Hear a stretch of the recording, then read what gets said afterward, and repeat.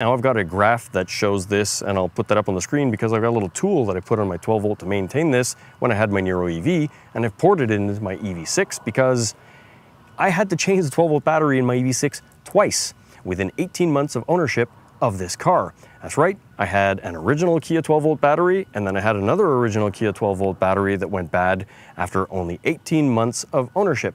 So what did I do? I decided to say, no thanks, I don't want that cheap Kia 12 volt battery back in my car, and I bought the same kind of AGM 12 volt battery technology. That's a 12 volt battery that allows for a deep discharge because this car doesn't maintain the battery all the time, and I put it into this one.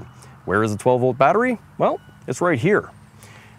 Under the hood, near the frunk, you've got this little 12 volt battery, and this happens to be the Bolt 47 AGM battery from Battery Experts. Now, no, I'm not sponsored. I didn't get this for free.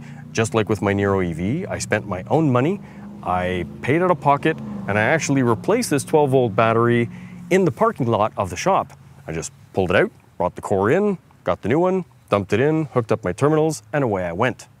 Now, what do you do when you've got that problem with your car that doesn't start?